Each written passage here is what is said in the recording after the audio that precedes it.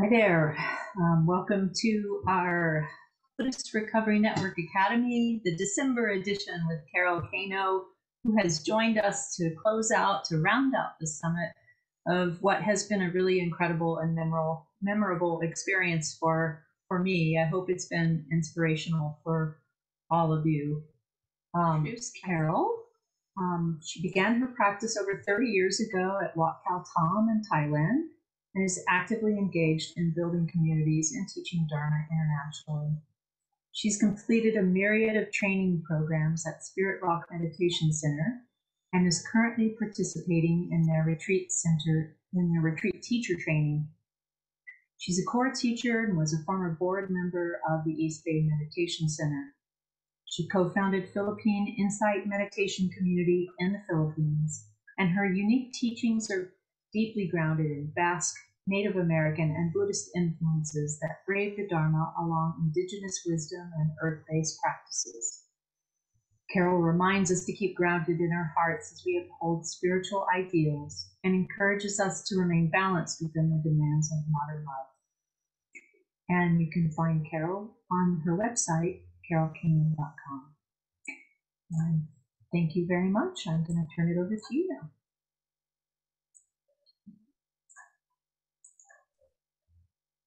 Thank you. I was wondering, I heard you say question, answer, and I can be quite long-winded. So if you could put the agenda timeline on the chat for me, that would be great. So I can try to stick to it as close as possible. Thank you for that introduction. And if people would like to, include their pronouns, and Carol Cano, go by she, her. I'm currently residing in the unceded land of the Ramaytush Ohlone, which is San Francisco.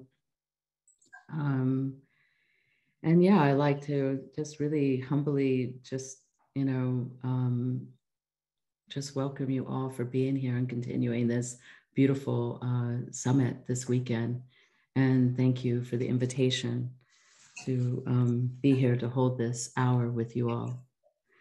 My hope is that that some seed is planted that embraces not only the Buddha Dharma, but also acknowledges the wisdom of the Indigenous. So with that, I would like to start with a prayer. One, not only opening the calling of my own ancestors, but many of you may want to, or maybe it be the first to call upon your ancestors that may be blood lineage or one that is adopted, known or unknown. Even the tradition lineage that we hold, I myself am adopted Theravada lineage. I hold the teachers that come before me all the way up towards the Buddha.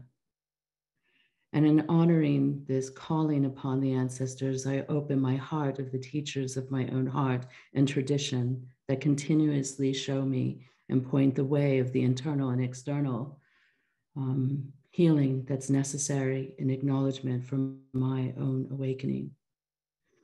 As well as I call upon my ancestors, I also call upon the helping allies of the four-legged, two-legged, the many-leggeds, and the winged creatures and fen, seen and unseen, for they have been great help for me on my path.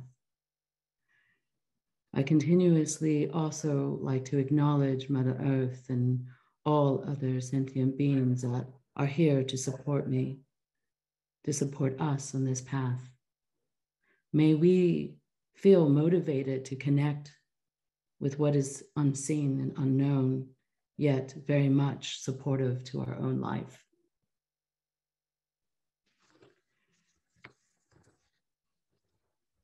I like to include the Lakota prayer. Wat Kow Tahm, Great Spirit, teach me how to trust my heart, my mind, my intention, my intuition, my inner knowing, the sense of my body, the blessing of my spirit. Teach me to trust these things so that I may enter my sacred space and love beyond my fear us walk in balance with the passing of each glorious sun. Oh, may it be so. Sadhu, sadhu, sadhu.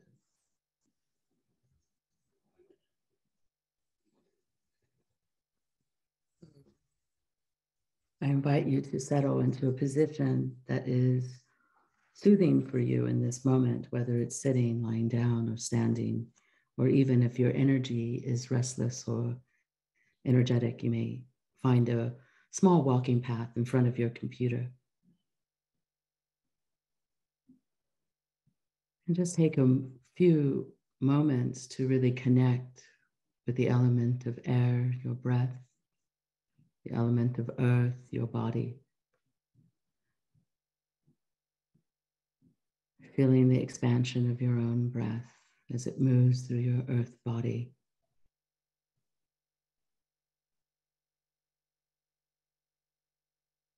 And grounding that to the external earth that holds us, grounds us, supports us in this life of ours.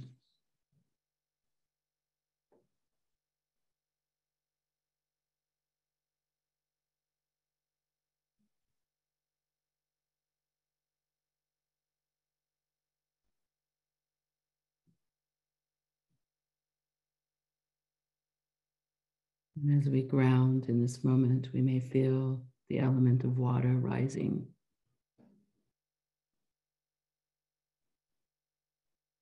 Rising in the corner of our eyes, or the sensations of that exist in our mouth.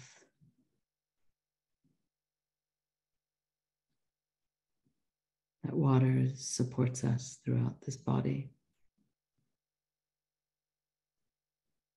And even as I say that, we can connect with the element of water outside in our external world, Mother Earth,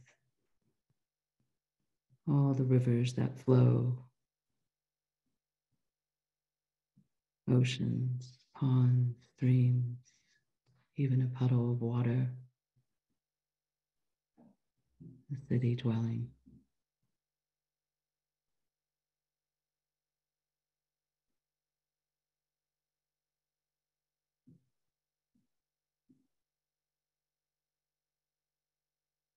Connecting with the internal element of water and is coexisting with the external element of water. It's all around us, within us.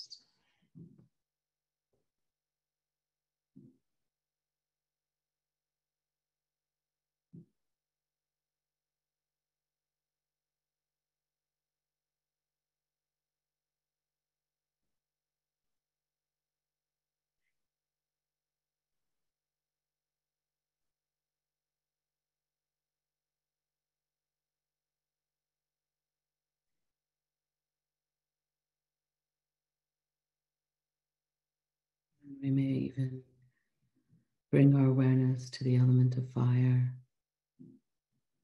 where in our own terrain of this body there may be heat, warmth, maybe even a lack of fire, coolness.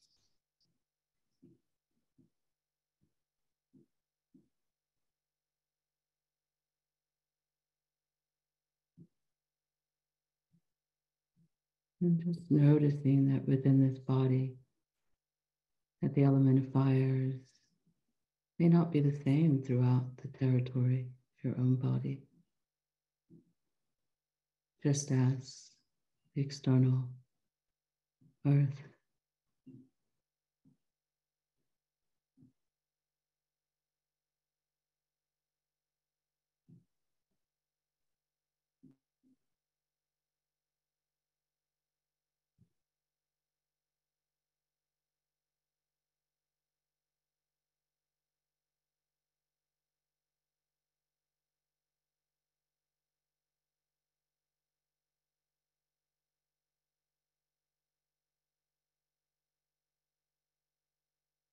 bringing to life in this moment, this lived moment, that the elements exist within ourselves and externally.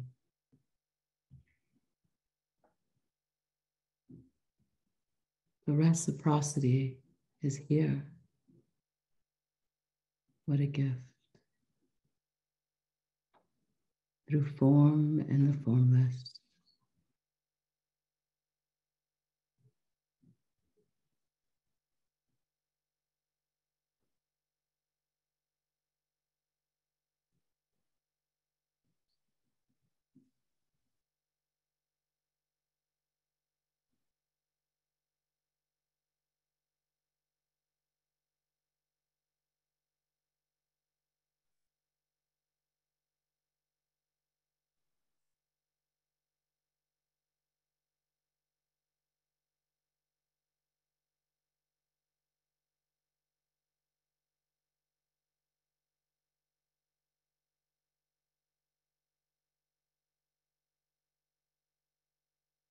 On the cycle of life within us and all around us.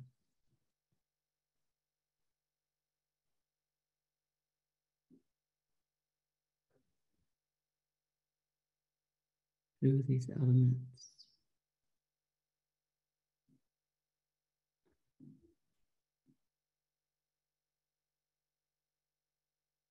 The gift.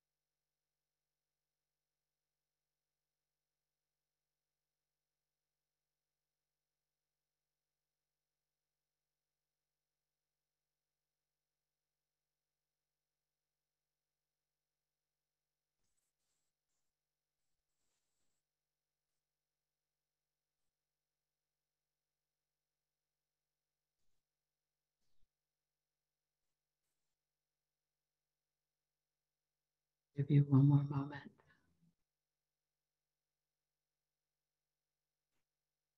Come to close in an honorable way by acknowledging the session is coming to an end. The meditation.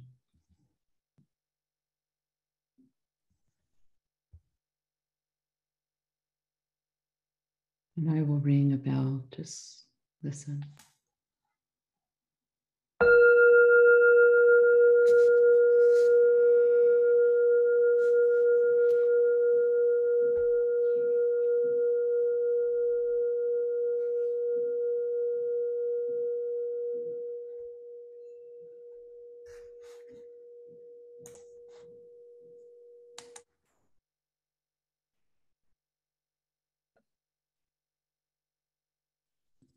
Thank you.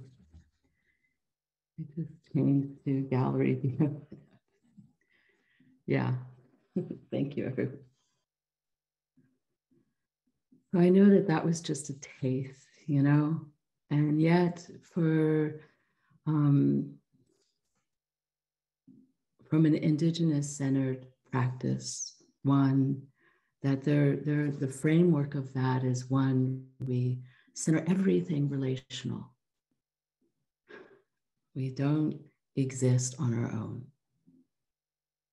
And that includes the unseen and the seen, So many of you from the Buddha Dharma practice, that's why I love braiding both of them. They are each a strand I hold. I hold 3 strands, the strand of of my Buddhist Theravedic lineage practice and the strand of my indigenous wisdom, ancestral knowledge.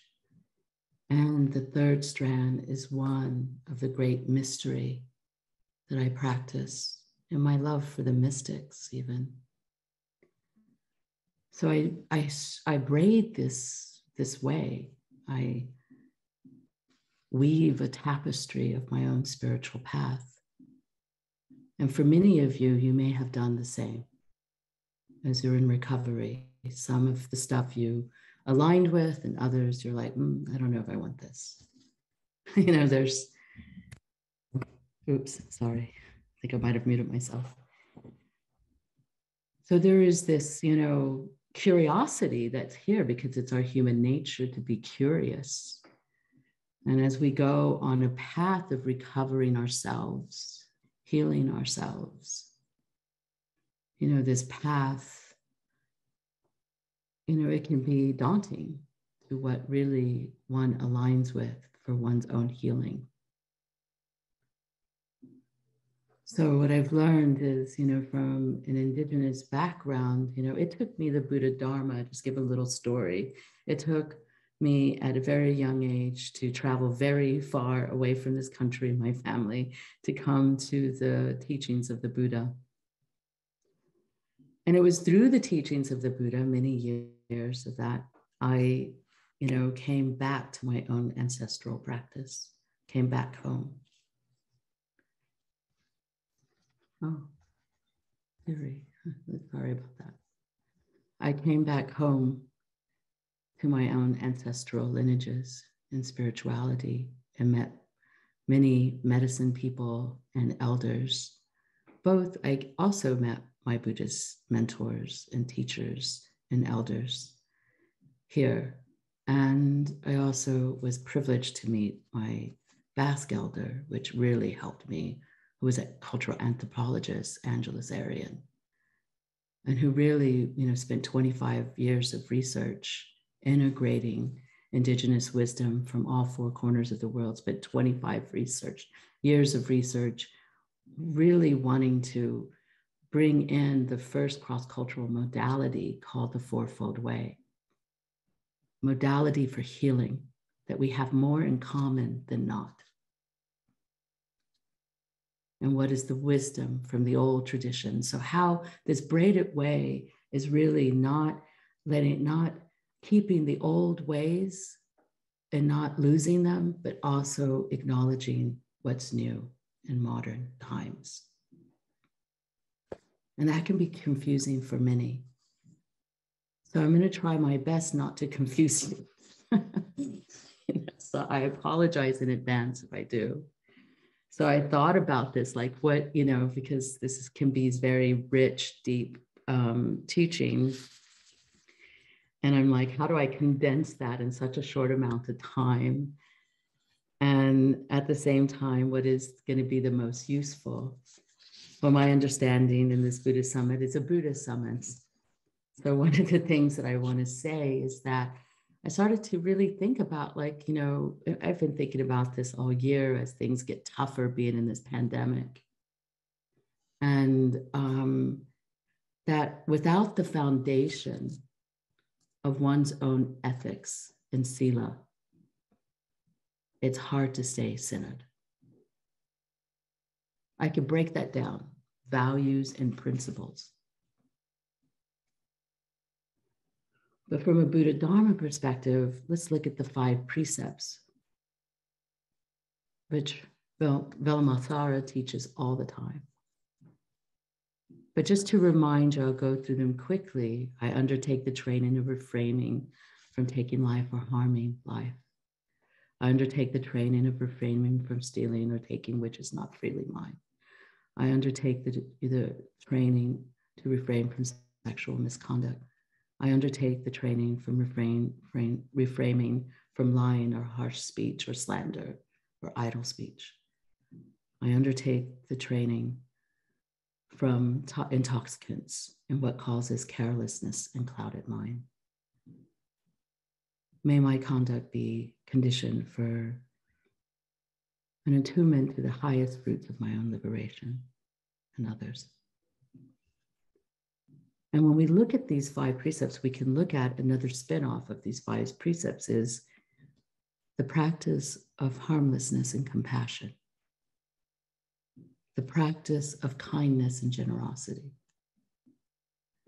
the practice of faithfulness and responsibility, the practice of truthfulness and wise speech, the practice of self-control and mindfulness. We're in a path of non-harm, and it includes ourself. And, I just wanted to, bring this foundation in this ground, like, what do I stand on? Unshakably, without question, that's rooted in my cultivation of wisdom. And that for me is the precepts. This has been my path of recovering myself, or even actually reclaiming part of myself I've not yet met, and healing that I wish to overcome. So it's a deep practice, it's an old practice, and it's great medicine, I would say. And I remember His Holiness, just to bring it home even more rooted. I had the great privilege of being in a small 100 people at Spirit Rock when he was visiting His Holiness, when he used to give lectures at Stanford with thousands of people. And he talked about burnt out, that 1 hour meeting that he had with us at Spirit Rock. And unbeknownst to me, I was definitely on my way to burnout. So I was volunteering everywhere, and it was like that talk was made for me. And when he talked about it, there was a moment of his, there was a part of his talk that really caught my attention. And one was, this burnt out, this way of being, this non-harming, was that we put ourselves first, to not burn out, that we're part of the equation from a selfful way. Those are my words, not a selfish way. It was, then he said, well, let me just finish this. Me first, relationship second, family and community third. I was like, what? As a woman of color, family and community is number one. Self is last, at least in my cultural conditioning. And it was mind-blowing because, working hard on the path, I didn't realize, I need to include myself here. And then he went on to say, if you don't include yourself, I have to include myself because I'm human. I'm not perfect. He's like, I have this rash. It's not healed. I don't have magic. He was saying, people think they want me to pray for them and their well-being, but he laughed and giggled. He's very light and wonderful. And he's like, I'm just human. You see this rash? I can't even heal it myself. So it was pretty cute, funny, and at the same time, very real. And he was just like, if you don't put yourself first, then all the relationships you create is all delusional. It's diluted.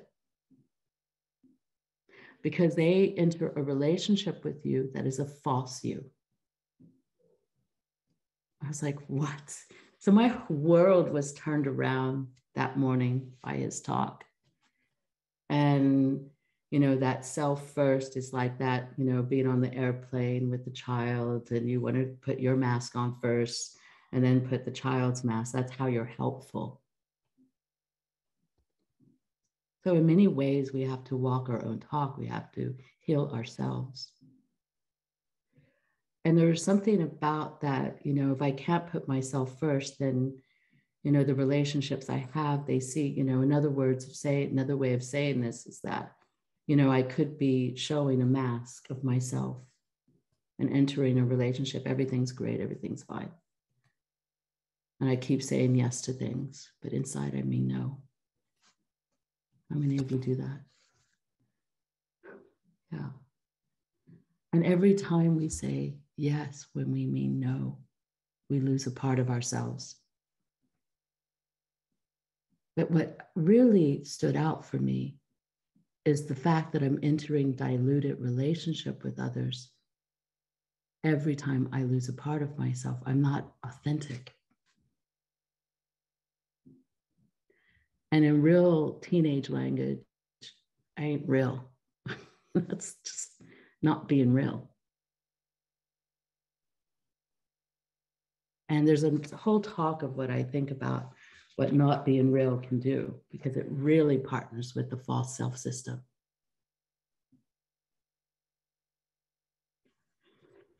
And, so that made total sense to me. It changed my practice considerably to another level, and my own self-healing even to another level. And, let me bring in a little bit of this false self-work. Sorry, I'm old school. I like to have things written up in paper. So this false self system is something that is not, we're not cultivating authenticity, truth telling. We don't necessarily, we could see it in our culture today, that it's radical to tell the truth. And it's also dangerous to be truthful. So we're at a time right now where we have to relearn how to claim our truth, know who we are, and stand by that. And I'll say another layer about standing by one's truth is that when we can be who we are and stand by our own truth and be real, we start to build relationships with others in a way that creates safety. So it's just something to sit with. This false self system starts out like we start rehearsing and editing, and we start thinking, we even close ourselves off certain emotions. We start performing for certain people. Notice who that might trigger, anyone that it may bring up. I mean, a good example of that is when you go on a date for the first time, you bring your best selves, here are two, puppets right here, their best dressed self. And you want to look good and you want to play good. You want to feel good. You don't want them to know the real you just yet. But when you're talking about recovery, it seems to be a perpetuate beyond dating. It's like we start to feel scared to show our true selves. And we ourselves are scared of our true selves because, addiction can bring you all the way down. And for some reason, some of us have identified heavily of them being us. In fact, it's just a part of you, one part of you. It's not all of you. So we lose what all the other parts of ourselves are. And the parts of ourselves that is pretending or rehearsing or editing or scared to let go of these ways, it's really, let me just go back. It's really, this false self system is a system that perpetuates self-abandonment.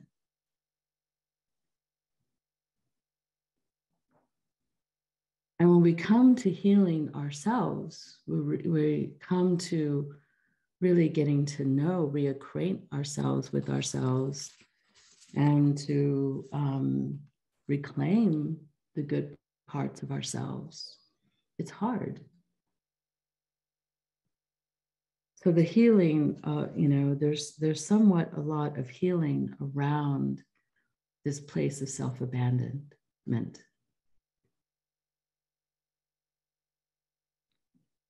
And when we involve these patterns of self-abandonment, truth-telling eclats it collapses, as we all know. And those patterns are hard to release, they're hard to let go.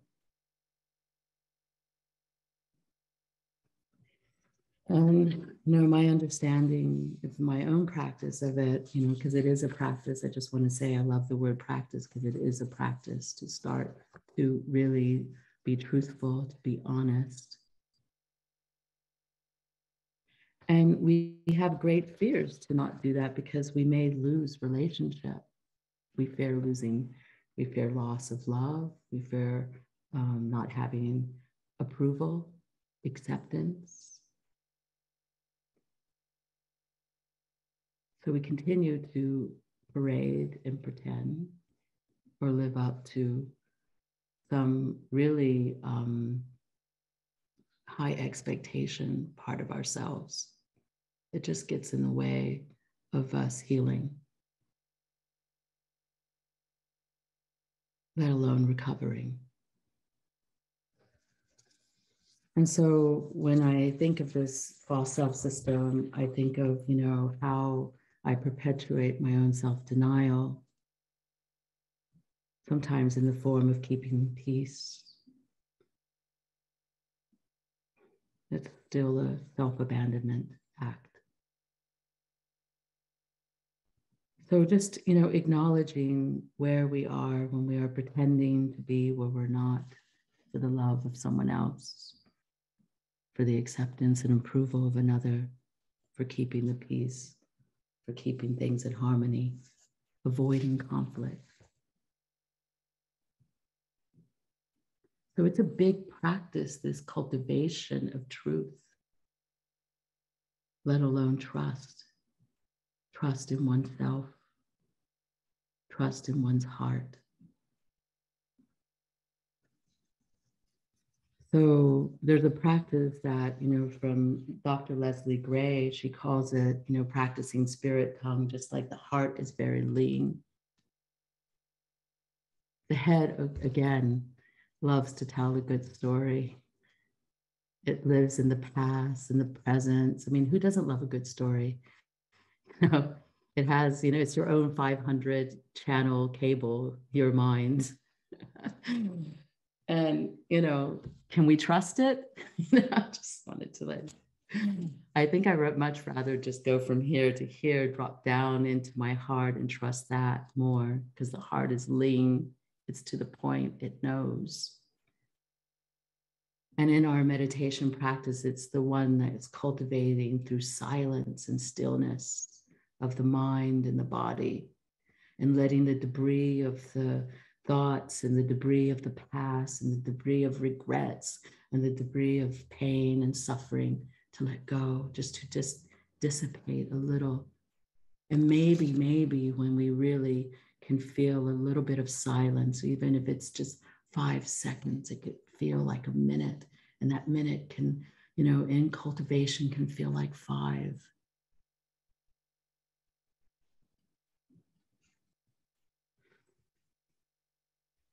Feel like you want to breathe.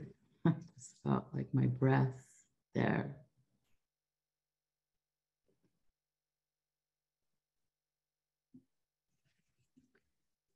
So this spirit tongue is that learning to speak one's truth from a place of coming from our own heart. And it's okay, the mind can be my best friend, and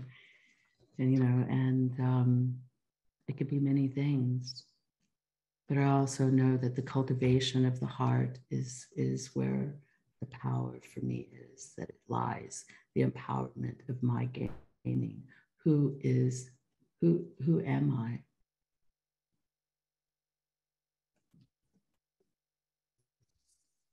And so when I think of the false self system as a place of practice, it's a strong practice. It's a practice of really learning how to look at our own limited behavior patterns. And one thing about Indigenous practices, we practice everything based on the cycle of life, like the cycle of the seasons, the cycle of the moons, the cycle of our medicine wheel, the cycle of directions. Nature mimics this. For me, nature is one of my greatest teachers. So we're in the season of fall, at the cusp of season of winter. And there are many indigenous traditions that believe, and even in the Buddha Dharma, deeper practices, long, what they called in the monastics, the rain seasons practice. We go into solitude for several months to practice. It's also the same indigenously that the seasons bring in great awakened moments for us when we can attune to the external world that mirrors our own nature. So in the season of fall, it's the time of harvesting and letting go.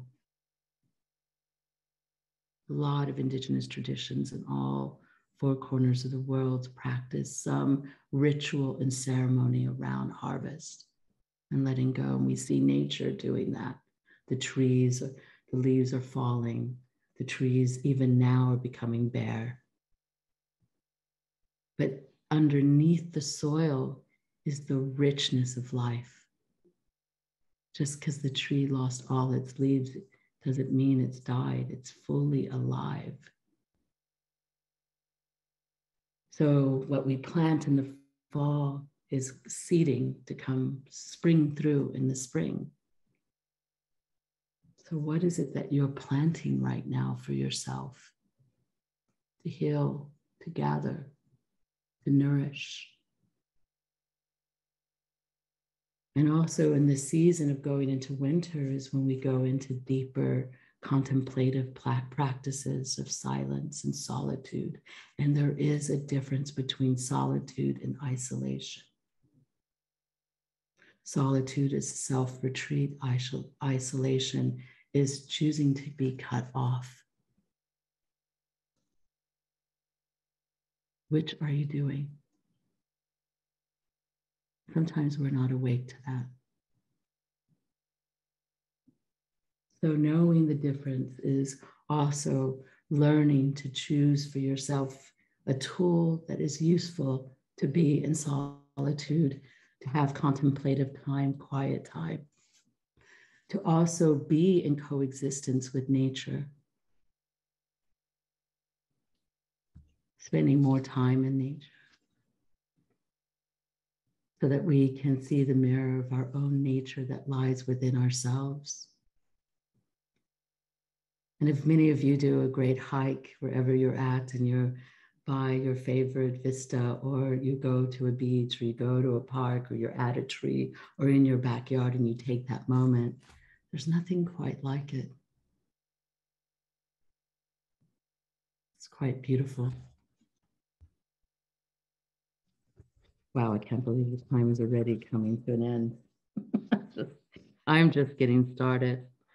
And I feel like right now I want to say that, there's this practice of the path of least harm, which includes, reclaiming yourself and being real, authentic, although it may be scary.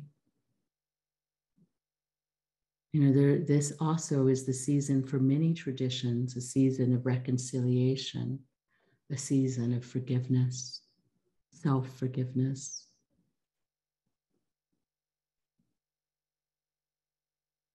One of the teachings that I wanted to say was, see where I have it here. I say it all the time, so I know it is, we can't, when we have our heart closed and not open, there is recovery work to be done, like reconciliation and forgiveness. And for me, I could never, I'm not saying forgiving another, I'm still talking about self-forgiveness. And there are many times I had done actions or made bad choices and I just did not forget. They just kept accumulating in my own heart, hardening it, literally closing it. cutting myself off from it. So it's just that, simple act of forgiving myself for even being, in the Buddha Dharma word, ignorant to even the realization that I was doing what I was doing in that moment. And what I love about the elements of practicing the elements, is that there's more that is coexisting in me that remembers. See, another thing about Indigenous, knowledge is that we've always believed that there's not only the mental intelligence, there's the physical intelligence, there's the spiritual intelligence, there's emotional intelligence, way before all those books started coming out and all that research. We've believed in 4 rivers of intelligence flowing through us all the time. And so what the practice of the elements do is it opens us up to other aspects of ourselves, the formless, what the Buddha talks about a lot, and how we can ground in that, and how we can see it in nature ourselves and ground with it, and resolve and forgive and create forgiveness. And let go of these behavior patterns, whether it's behavior patterns of, being closed off, numb, uncertain, confused, allowing us to gain some clarity.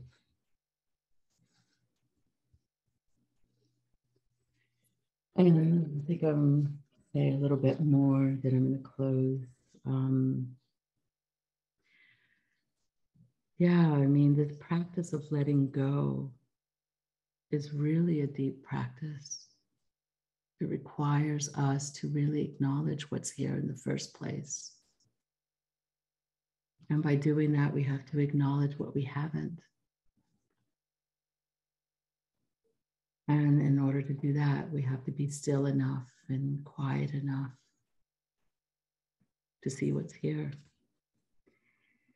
And so this, sometimes I feel like, we're in a great transition right now, not only on a bigger scale, but on a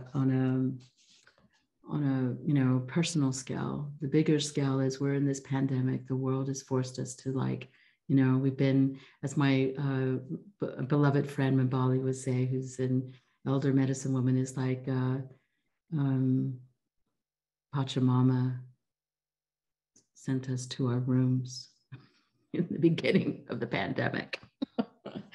I love when she said that. It's actually, we got sent to our rooms by Pachamama. And we're all like freaking out, just like a 7-year-old I have in my life when he's like put on timeout.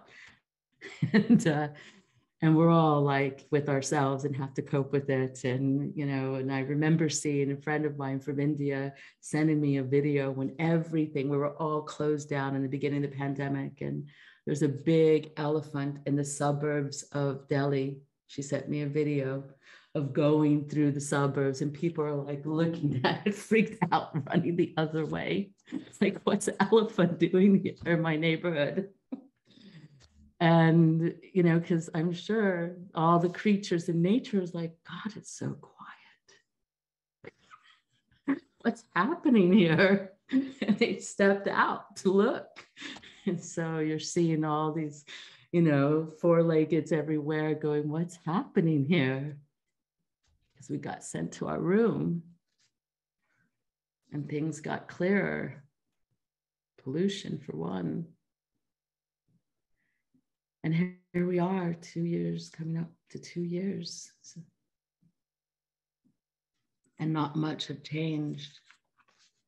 And I believe it was Adruthiti Roy who said in her article that, basically that we have gone through this portal, an initiation, global initiation if we can look at it as such.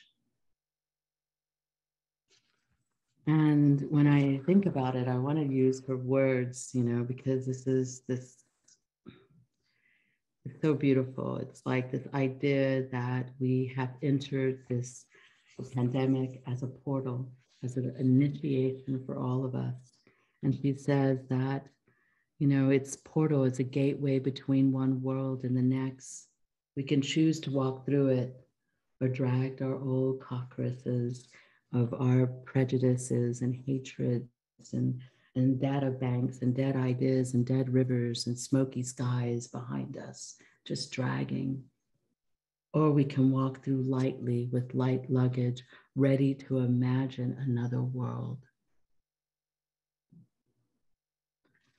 So part of this reclaiming is reimagining,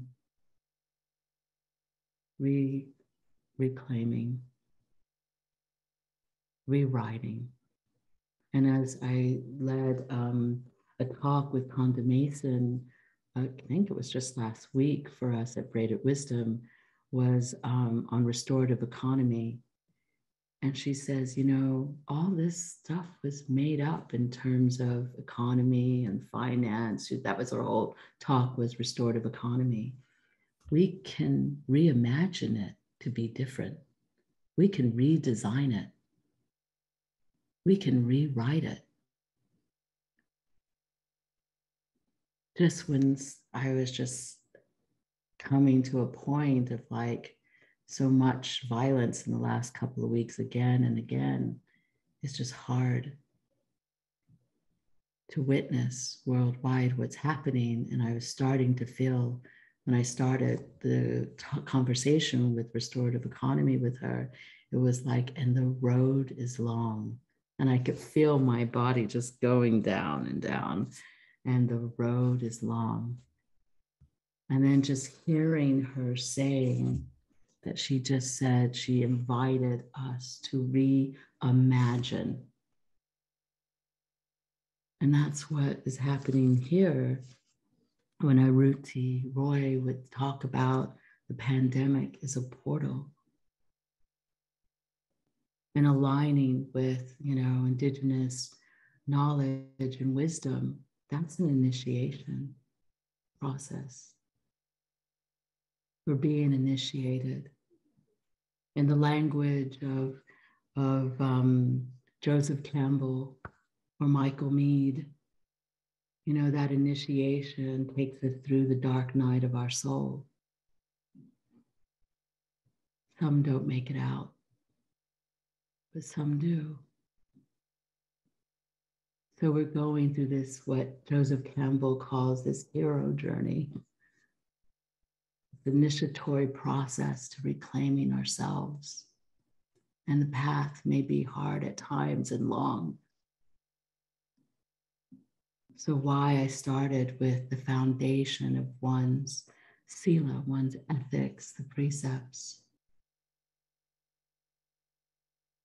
and holding on to that ground beneath you as your feet are planted and the roots are dropping down to nourish you and to be open and connected to all the elements in this life, to choose to go to solitude and self-retreat, not to be cut off or numbed or closed, but to be open-hearted, to be discerning, to invite the openness and a trust to the great mystery of life. To really practice this practice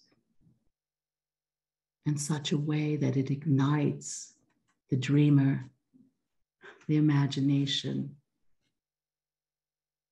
in a way that's aligned with your own truth and your heart, that's seeped in sila, path of non-harm.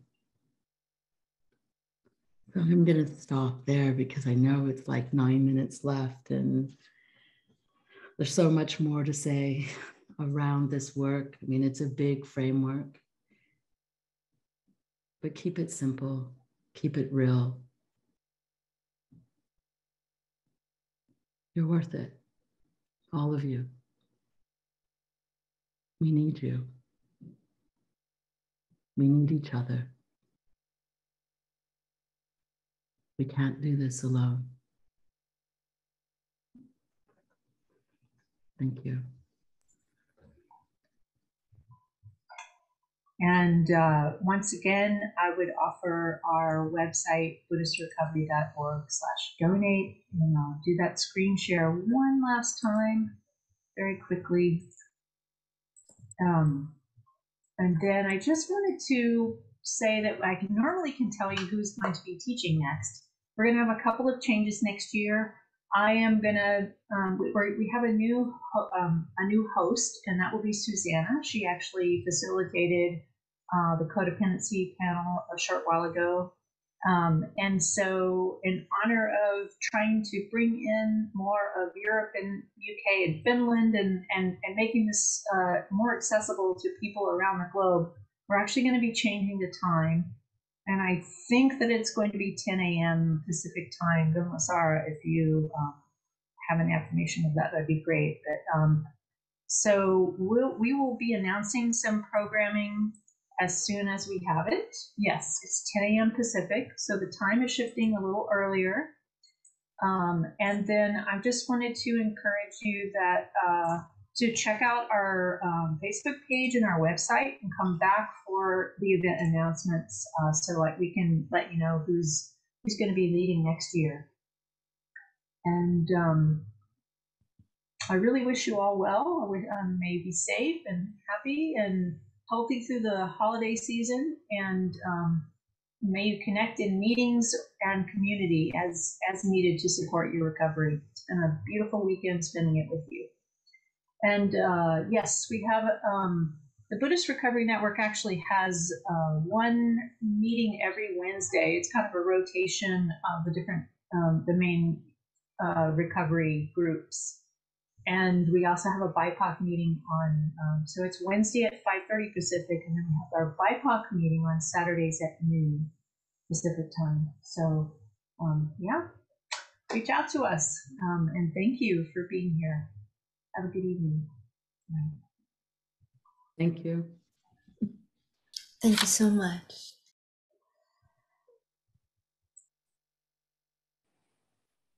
Let's all turn the microphones on and say a big thank you and a big goodbye. Thank you. Okay. Thank you. Thank you. Thank you. Thank you, Thank you. Carol. Thank you. Thank you, V. Very Keep calming. up the good work.